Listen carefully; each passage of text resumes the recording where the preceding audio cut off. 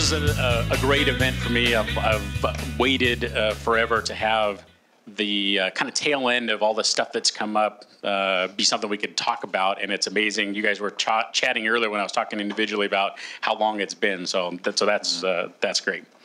So before we get started, why don't we just kind of go down the line here and tell us a little bit about who you are, what you do, etc. There are bios that Jenny has placed on the table, so you can get more in depth. But give us more of the informal, what you do at each of your companies. So if you want, go ahead and start your end, Mike. Sure.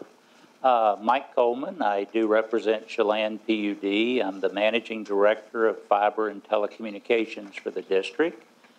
I started that job in 2012, so I've been here roughly 4 years. The Chelan PUD, most of you know what it is, but it's a customer-owned organization. Its governance is provided by a board of 5 elected commissioners. We have about 700 employees. Not only do we have extremely reasonable, cheap electric rates in the county, the district also provides retail water services, retail sewer services, and of course the wholesale fiber services in the county. And as far as me, myself, and I'm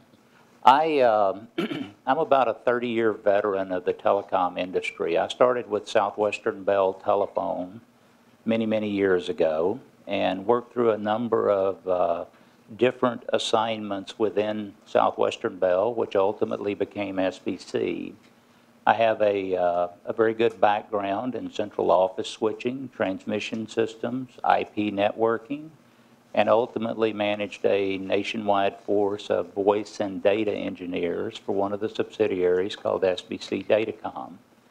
And out of that subsidiary, we provided networks, high-speed networks on the premises for everybody from small and medium-sized businesses up to Fortune 100 companies. I have to say that I really enjoy the lifestyle in Wenatchee. It's one of the things that brought me here.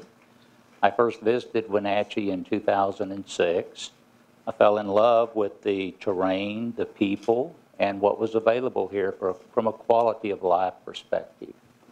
So my number one priority now is to manage our fiber optics program, to continue with a robust, world-class network that's capable of delivering both the services and the bandwidth to enable the businesses and the personal lives in the county.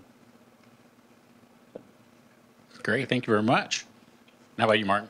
Martin Straub. I own a small managed service provider business, which means I provide technology services to businesses. We have about 30 or 40 businesses we serve, and really I have very little infrastructure for my business, supporting clients of size from anywhere from 1 employee to, I think we have one client who has maybe 75 employees, up to that many workstations, and probably 30 or 40 servers that we support. So the fiber network has helped me establish that business. Interestingly, I came from the Puget Sound, moved to Wenatchee in 2001. I worked in the tech industry in Seattle, actually for a streaming service, similar to maybe some of you know Real Networks. It was a similar business to what Real Networks is doing, but there was nothing like a fiber network there was no fiber at the time, even in the Puget Sound. And then when I moved over here in 2001, we were kind of doing a little rolling back the history a little bit before the session, and I think that was just about the time that the PUD was piloting the fiber network, but it was still pretty much in its infancy for sure, and a lot of people didn't really know anything about why they would be interested in fiber. So I had the opportunity for the first dozen years that I lived over here, or lived and worked over here, to work for Cordell Nair & Company as their IT director, and sort of had a chance from the inside of a business to see how, as internet speeds increased, they could be leveraged for a business. And then as higher speed internet made things like cloud services more available to small businesses, that's when I decided to open my business and try to, I guess, advocate how cloud services could benefit small businesses. which is largely what drove me to start my business 3.5 years ago and primarily focus on smaller businesses in the area and nonprofits and help them utilize the fiber network and the available cloud services to really bring technology home to them and leverage things that they could never have access to previously because it was too expensive. That's great. And if I forget to come back around, you mentioned two things about small business and small area that we live in. And generally, a lot of times when we think about big fiber and those sorts of things, we think big city, big business. Right. So let's make sure we circle back around to that. How about you, Ross? My name is Ross Lambert. I am currently the Vice President of Software Architecture at Insight Catastrophe Group, which is not located in Wenatchee. It's located in New Jersey.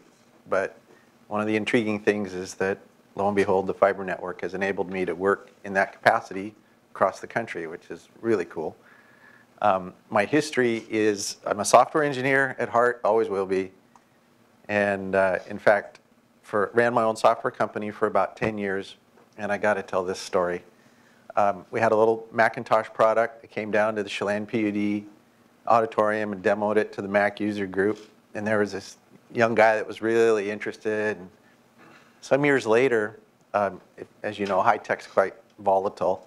I was looking for a job, so I go apply at this company, and a young guy had started it. And get to talking, turned out he was that young man that was in the auditorium, and so of course he hired me. Yes. But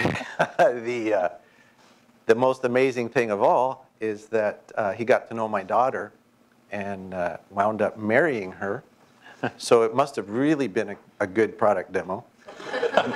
And now Chris Carter is my son-in-law, and his brother Ben is here. So anyway, all that to say, what were we supposed to talk about? Yeah, so I think you covered it. And again, thank you for bringing the perspective of an employee that has the benefit, not only just the businesses and business owners like we're bringing up. How about you, Chris? Chris Erlinson, manager of a small civil engineering, surveying, and GIS company. We're actually corporate headquarters in Brewster, a little small town. Started there in '86 as a survey shop that my dad started.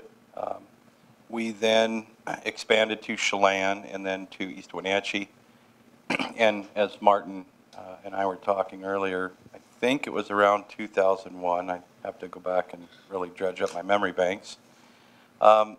We got connected onto the fiber to connect all of our offices.